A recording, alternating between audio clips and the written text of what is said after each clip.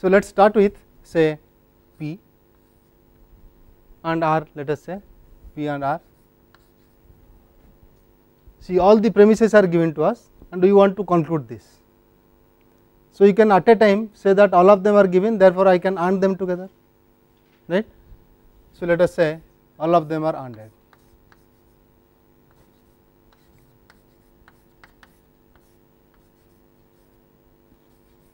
Q. So, this is the proposition we get by taking conjunct of all the premises. Okay. Now, I can apply some associativity rule or commutativity rule, because we want to see that Q and S are together. So, how can I get Q and S together? I have to move out all the other things, right. So, use commutativity and associativity. So, once you have associativity, this parenthesis can move anywhere. Once you have commutativity, their order can change, right. So, we can just comment out that we have using commutativity and associativity. So, by using this, I can write as P and P and R and T as one and the other as S and Q. Or if you take commutativity, you can write also Q and S, right. So, let us write that.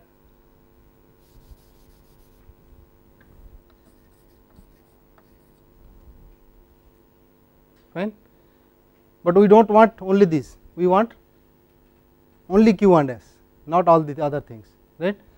So, what would give us that? The law of elimination, which says x and y, from there you can conclude x, from x and y you can conclude y, right. So, that is called law of elimination.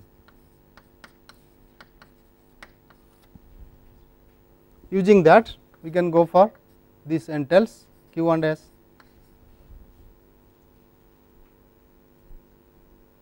Okay. So, just look at what we are doing here. In the first instance, we are telling this is equivalent to this, okay, because the laws of commutativity and associativity, they give us equivalences, x and y and z is equivalent to x and y and z. Also, we have commutativity in the form x and y equivalent to y and x, that is a law, but in that law we first consider x and y or z even as propositional variables, then those propositional variables have been substituted here, right. So, we are using uniform substitution, is that okay. So, for example, here when you come from commutativity associativity, we take P and R and T first we take. So, associativity is used, commutativity is also used, both the things used simultaneously with uniform substitution, right. Then from this step to this step, again the same procedure, x and y entails y. So, x and y are considered as propositional variables, there you substitute x as this, y as this, then you obtain this. So, see that all the laws and the meta theorems are in work. Okay. So, these laws, these meta theorems like uniform substitution, we are not mentioning it anywhere, because of those only we are able to apply the laws. Okay. So, we will not mention them even, since they are, it is permitted, so we proceed, that is the way it will proceed. Then such a thing is called a calculation.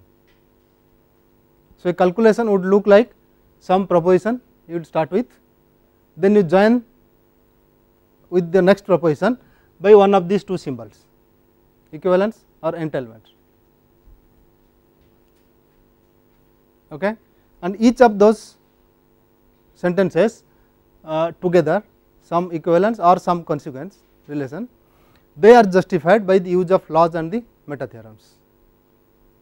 Fine. But finally, what do you get? You would be getting first sentence or first proposition entails or equivalent to the last proposition. Okay. If at least once you have used entailment, then it will be written as entails. If nowhere you have written entails, then it will be equivalent also. because equivalence is stronger than the entailment. You know that x is equivalent to y if and only if x entails y and also y entails x, right. So, that is stronger.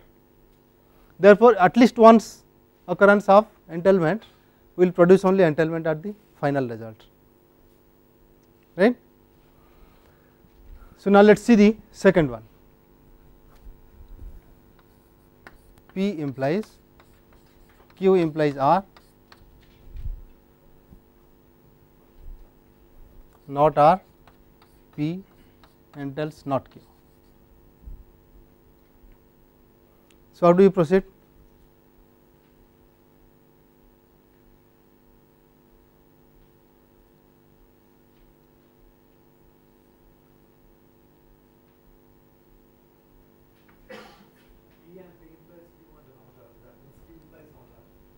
P, so that is by modus ponens, right. P implies Q implies R.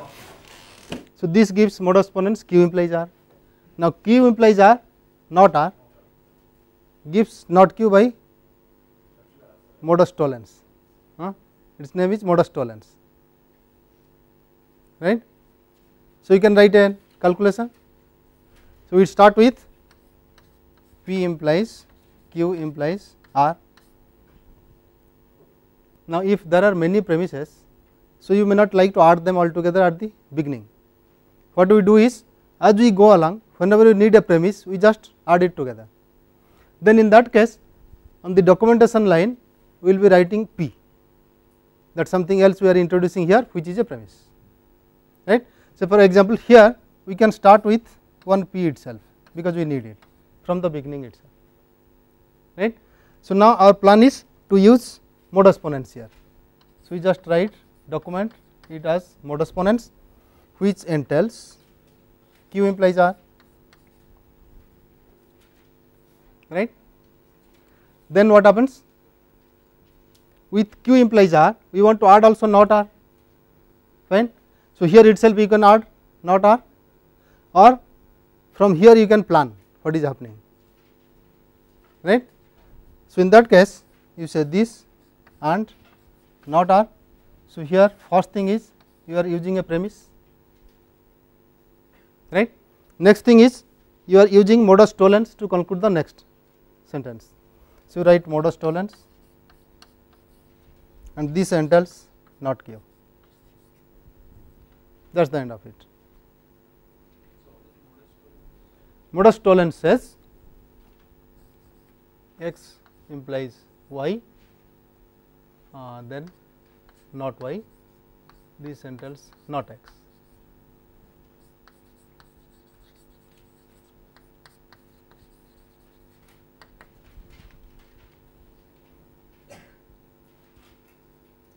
Okay. This is not difficult to see. See, by contraposition, x implies y is equivalent to not y implies not x. Now, use modus ponens. So, it is a combination of modus ponens and contraposition. Okay. Let us see the third one.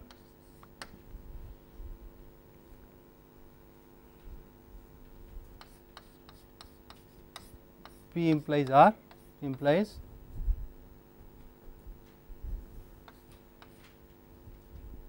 not P implies not Q implies Q implies R.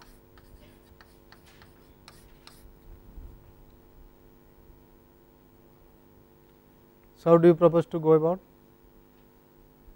This should be valid, right, that is what we want to prove.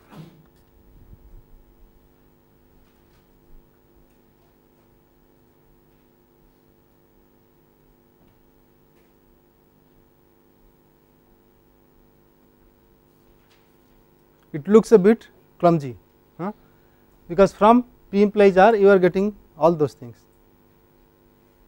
but then if you start thinking that way, then you can use deduction theorem, right. So, by deduction theorem you can start from this, prove the whole thing after the implication sign, again that is an implication sign. So, you can again take this as assumption, try to prove this, that is also in the form of implication. So, you can take Q again as a premise, prove only R, right, it is a serial implication. So, that means by deduction theorem we need to show that P implies R, then not P implies not Q, Q entails R. Is it clear?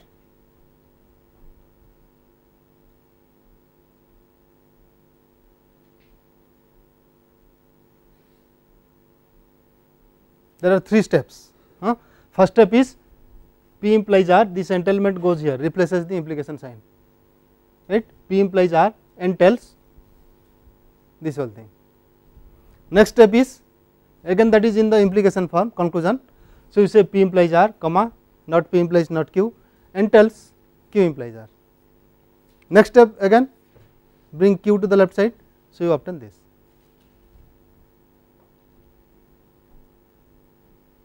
Now, can we show this? It should be easy.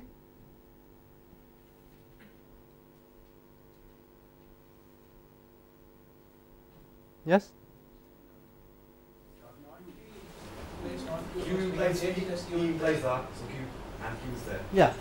So, suppose you want to use modus tollens, then this should be in the form not Q, which is because Q is equivalent to not Q by double negation, right. So, you can start from there. So, let me start with say Q and I intend to use double negation. Okay. So, that is equivalent to not Q and I introduce another premise. So, and not P implies not Q.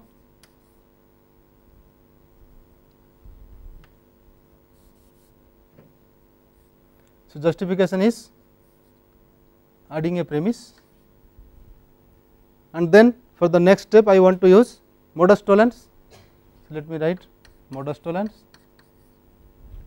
So, that gives entailment. What does it give? Not P. Negation of that, right. Look at modus tollens, it says x implies y not y entails not x, right. So, this is your x not P, y is not Q. So, not y, x implies y, that gives not x. So, not P, okay.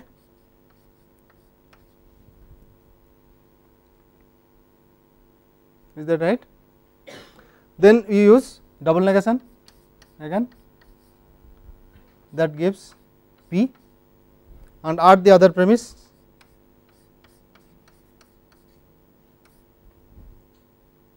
So, you have used another premise here and plan is to use modus ponens. So, that gives Q R.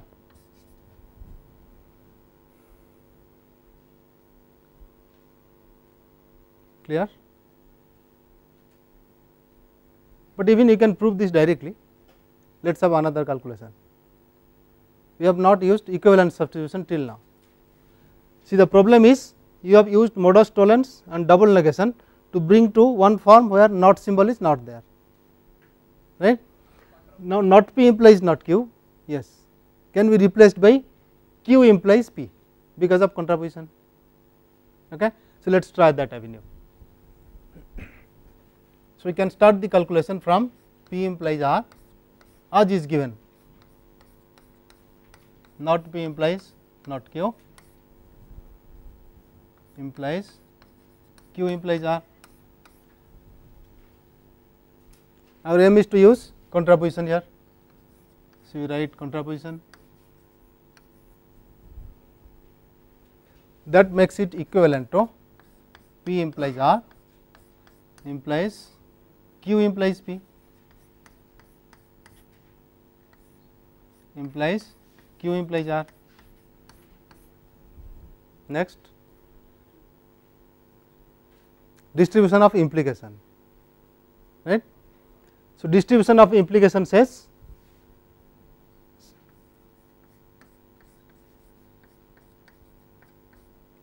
this is equivalent to x implies y implies x implies z.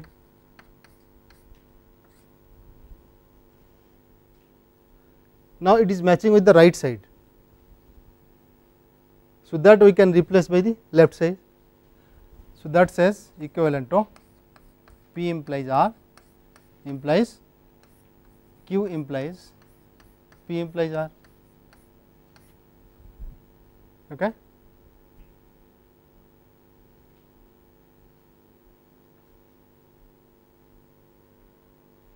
Is that right? Then this is your distribution of implication that we have used. So, let us mention it here, distribution of implication. Next, what to do? Our aim is to show that it is valid.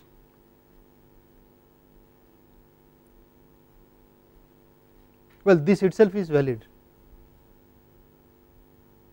It is your hypothesis invariance. X implies y implies x, right.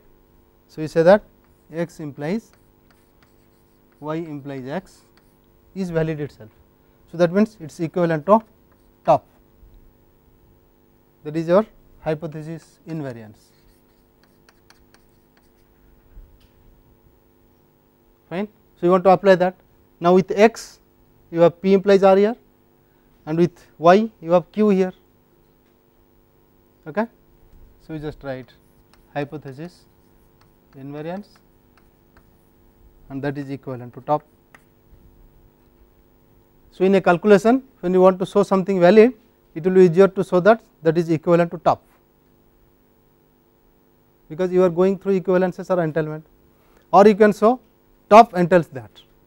That may need some ingenuity, which one to introduce you do not know. Top is a constant, it can be written in any form which is valid.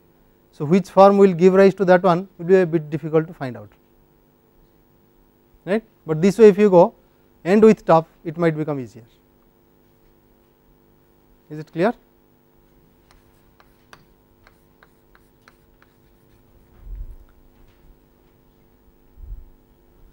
P implies Q implies R. Next premise is S implies not P. Next premise is not S and T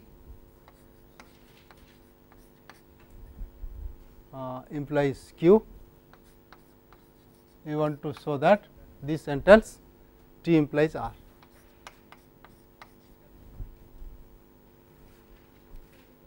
Any doubt?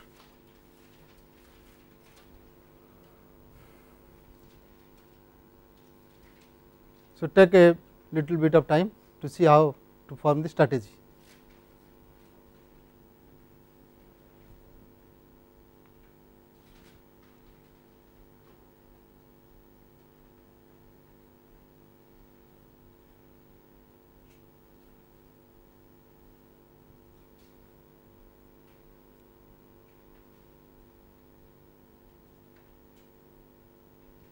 So, first thing you should see is the conclusion is in the form T implies R.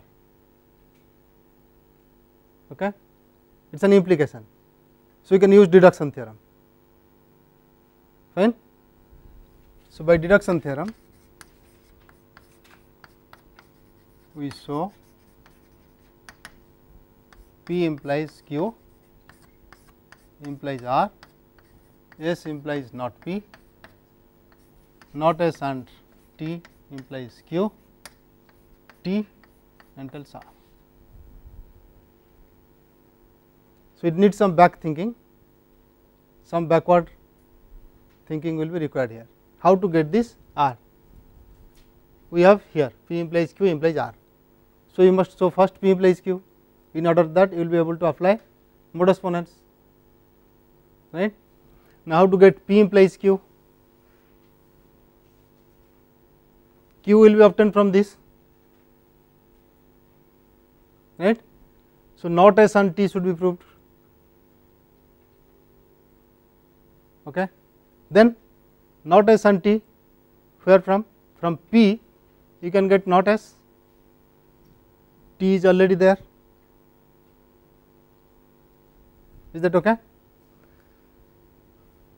So, you need P and then you will get not S, then not S and T will give you Q, therefore, you have P implies Q, where from you get P implies Q, you are getting only Q, but you are getting Q from the assumption that P. Is that okay? So, you have got really P implies Q by deduction theorem. So, it looks the strategy should work. Do you understand the backward reasoning? It says we want R, so you should prove first P implies Q. Now, to prove P implies Q, we assume P, derive Q. So, if you assume P, then along with this it gives not S, right. You have not S, you have T. So, from that you get Q, therefore, P implies Q. Is that okay? Then from P implies Q, you go to R. Now, where to start? How to start it?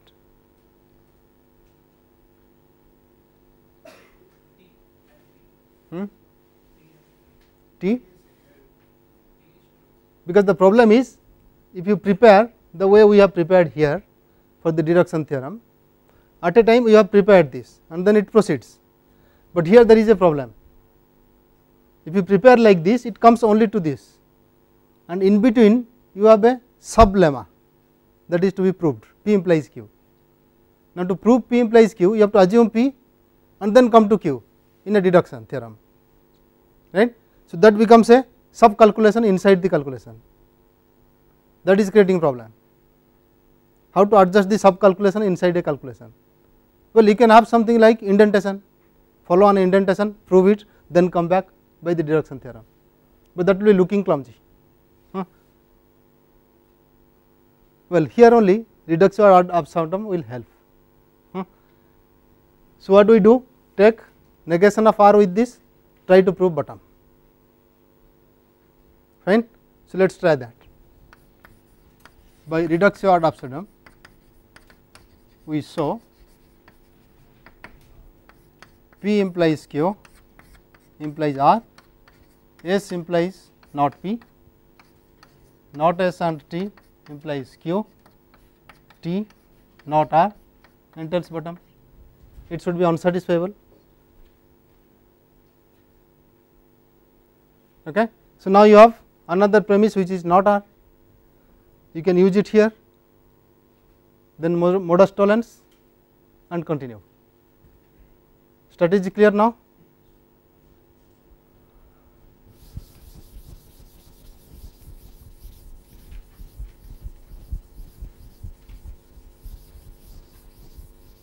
So, let us start with not R,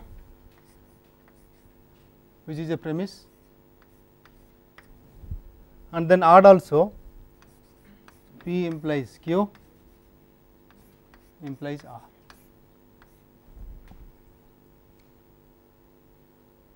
Okay. In the first step, you need not write premises, because anyway you have to start with premises. Okay. So, two premises we have taken. Our plan is to use modus tollens, not y, x implies y gives not of x. Fine. So, let us write modus tollens, which gives entails negation of P implies Q. But how to use negation of P implies Q here? You have to use it some of its equivalent form, right. So, its equivalence is P and not Q, right. Negation of P implies Q is P and not Q. So, that is called as implication, right. You can say implication. So, law of implication that gives equivalent to P and not Q. Now, then we have to introduce some more premises. Which one we will take? Either this or this, because Q is there, P is also here. So, one of these you can use. Which one? Choose. Which one will use?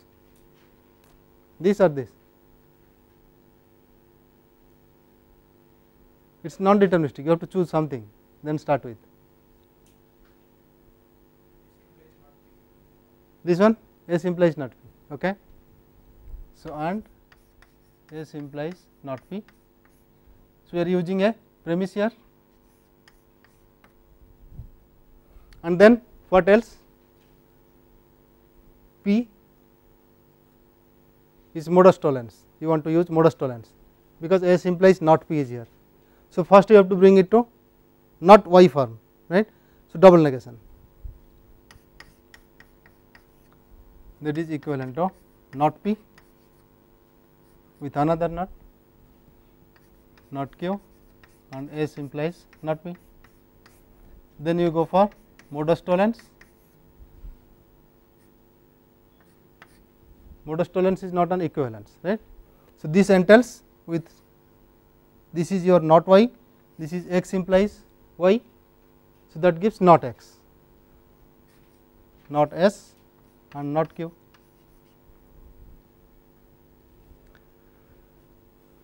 Not S is here, T is also here, so you can use a premise T, this is a premise. But not only that, you need not S and T implies Q also. So let us use that another premise.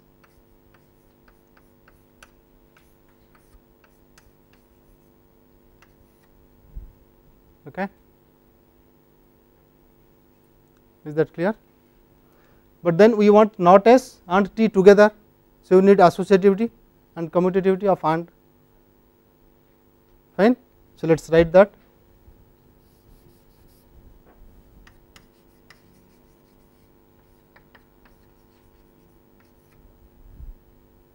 For this, bringing them together. So this is equivalent to, okay, we can keep it, we do not know whether we will need it or not. Let us continue and see.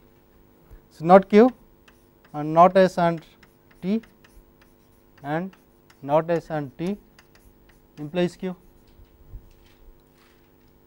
right. So next we want to use modus ponens X and X implies Y, there should be a bracket here because of precedence rules.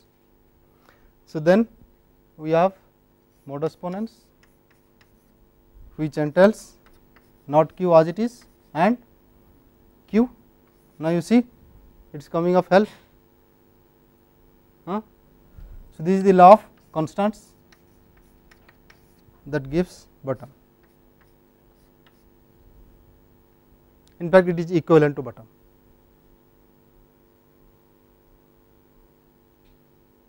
Is it clear?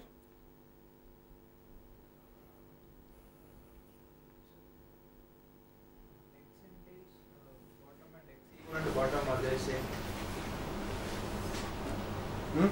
So the question is whether X entails bottom, X equivalent to bottom, are they same or not? No? Answer should be yes, because bottom entails anything trivially, right. So when we say X equivalent to bottom, it means X entails bottom and bottom entails X, but bottom always entails X, right. So therefore they are same, X entails bottom or X is equivalent to bottom. Is it correct? So we need only bottom here anyway, it entails is enough for us, but you can write also equivalent here. Finally anyway it is entails bottom, because there is at least one entail symbol here, okay. Since it is implication, we can simply start with P and R as a new premise and your conclusion will be this one only, right. So by deduction theorem it is enough to do this entailment, right. So when you are making the strategy, you look at the conclusion, it is in the form of not W implies V. So there is one way, not of W implies V is equivalent to W and not V, right. So, from all these premises you can infer W, you can also infer not V, then AND them together and conclude this, that is all right. Or there is another way, you can use reduction of Absurdum. So that W implies V once taken as a premise will give you bottom, that looks easier here, right, you do not have to do so many calculations. Okay. Let us take that view. So we add W implies V as a premise and try for reaching bottom. Okay.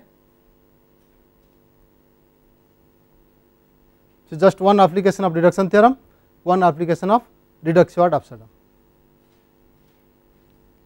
Now we can think where to go. See, all these are implications except one, which is P and R, from which you can use P, you can use R also. So let us take P. If I take P, I would get not Q, not Q would give me T, right, T would give not V, okay, let it be there, not V, you can take not W also, but does not matter, stop at not V even. So from P I can get not V. What can I get from R? R gives S, S gives not U gives W, W gives V. So V not V will give bottom.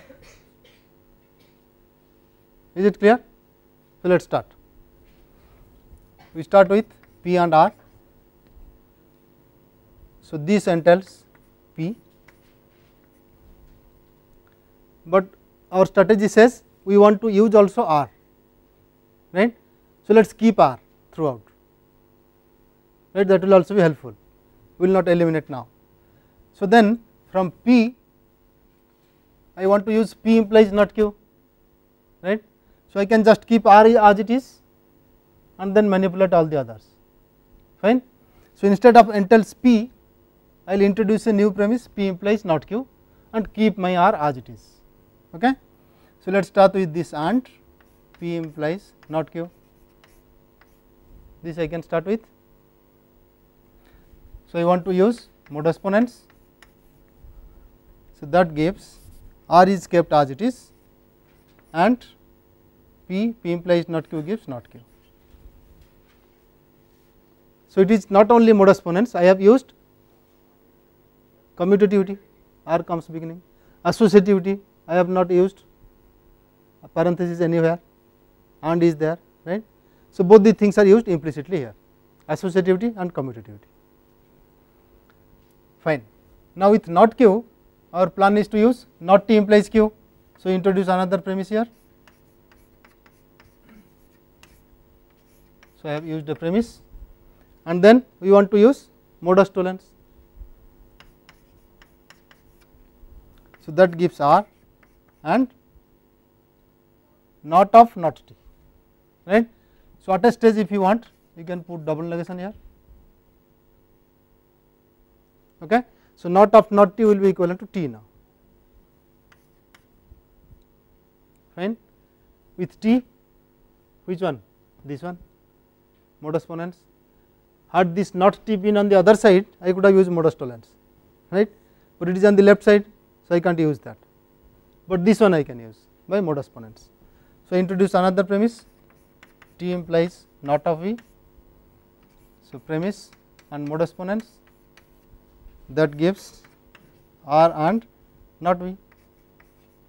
So our plan was to keep not V there, start expanding from R, right. So then for that we need another premise which is R implies S, so we will use P and then R implies S will give by modus ponens not V.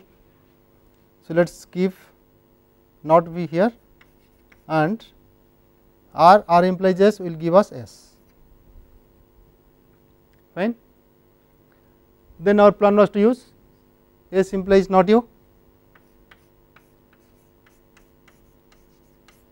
add a premise and then use modus ponens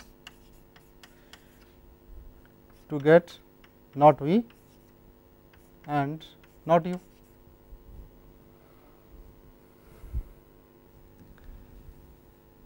So, our plan was to use not U implies W. So, we add a premise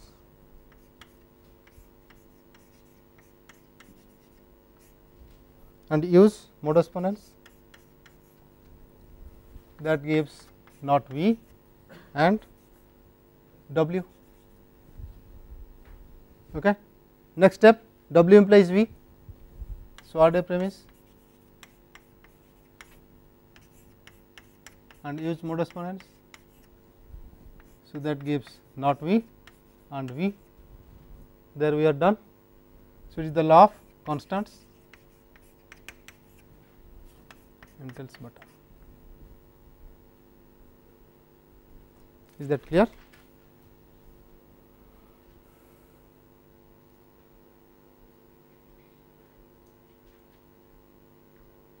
Okay.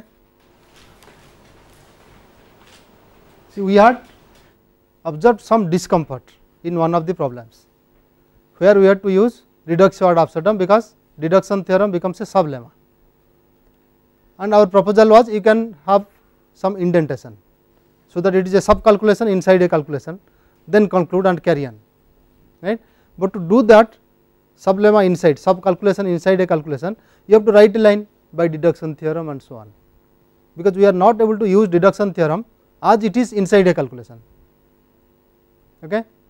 The sequence of steps which are joined by equivalence symbol or entailment symbol prevents us to do that, right. So, the proposal is, what do we do? We forget equivalence, we just continue with entailment and do not write it, right, because everything is entailment. So, we will not write it at all. But then how to use deduction theorem, for example? So, we can evolve some schemes. For example, suppose I have x, I have y. So, this I am taking as an extra premise.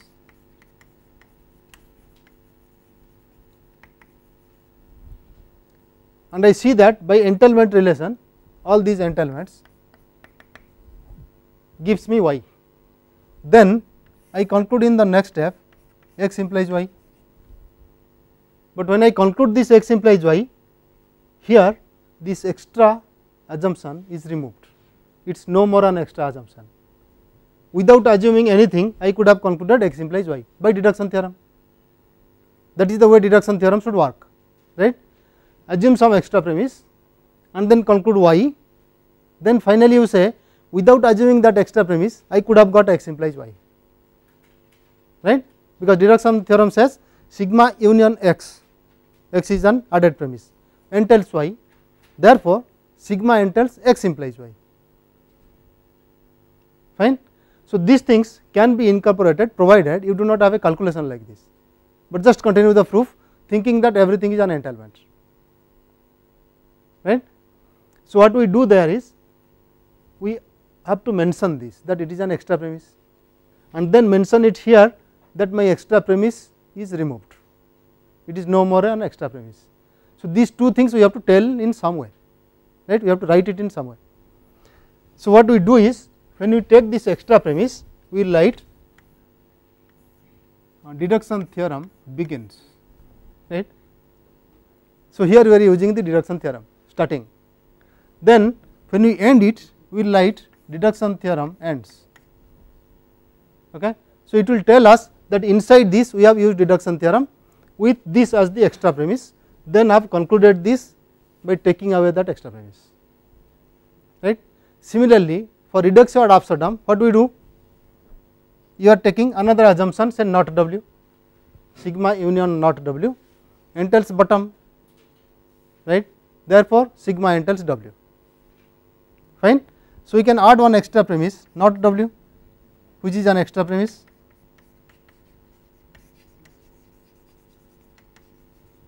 then finally with entailments we get bottom,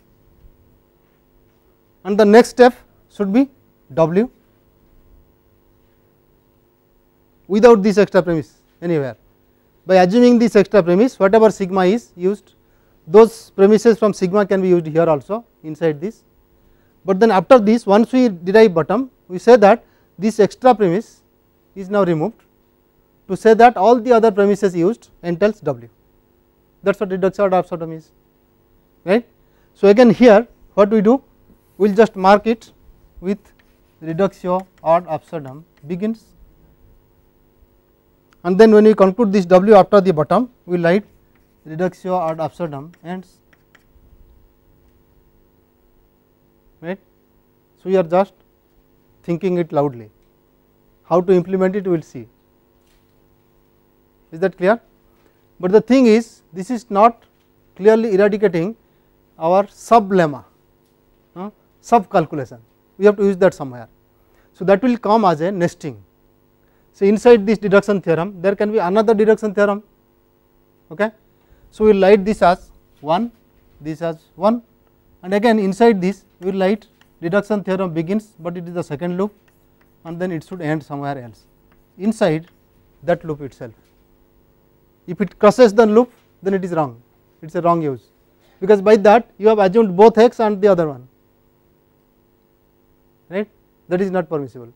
So that means we can have loops like this, a nesting of structures of DTB, DTE, we can number them. Similarly this also, and when both are involved there should not be again any crisscross, that should be a nesting of this inside that, or that nesting should be inside completely this, right. Is the plan clear? So such a thing which is written in this fashion where deduction theorem, reduction ad absurdum both are included is called an informal proof. It is not very formal, because to make it formal we have to give some meta arguments, okay. We will call it an informal proof. Let us try the fifth one to illustrate how this informal proof proceeds, because we know already how it is going, it will just go the same way, but now deduction theorem, reduction ad absurdum will be used inside, okay. So we start with the original, not with this form. So we start with P implies not Q,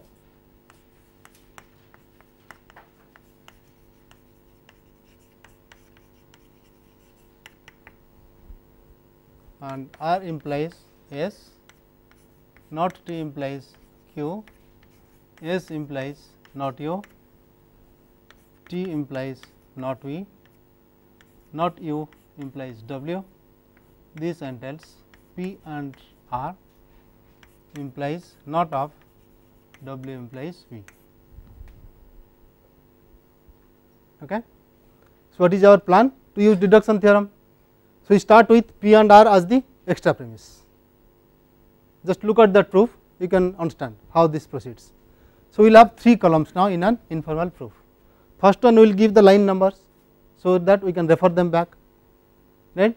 Second one we will have the correct proof, third one we will have the documentation just like our this MP, P, MT and so on.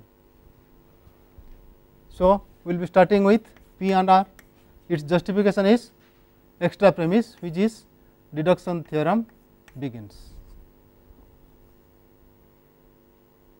okay. So second line is from P and R we are using P implies not Q as a premise, so we can just add it again P and R and P implies not Q, justification is it is a premise, okay. Or there is another version, you have already P and R, so why to write it? Earlier we are writing it because entailment equivalence it is there, since it is there, it is already there as a premise, so we simply add P implies not Q, say that it is a premise, then use both the lines, okay. So we say P implies not Q, fine. Now third line from P and R, P implies not Q, we wanted to conclude not Q by modus ponens, but we cannot as it is, it has to be P. So let us write P, P and R implies P, right, it entails P, elimination, so it is 1 elimination,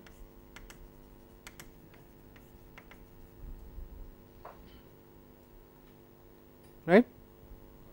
Then fourth one is from 2 and 3 we apply modus ponens to get not q.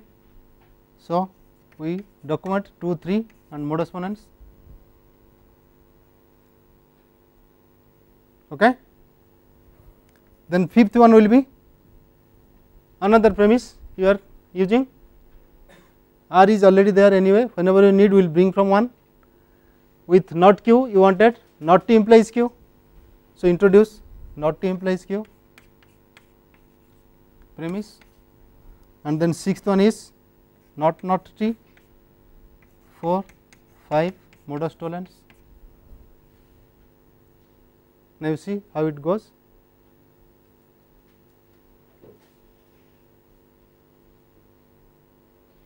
So, take it as an exercise and complete it.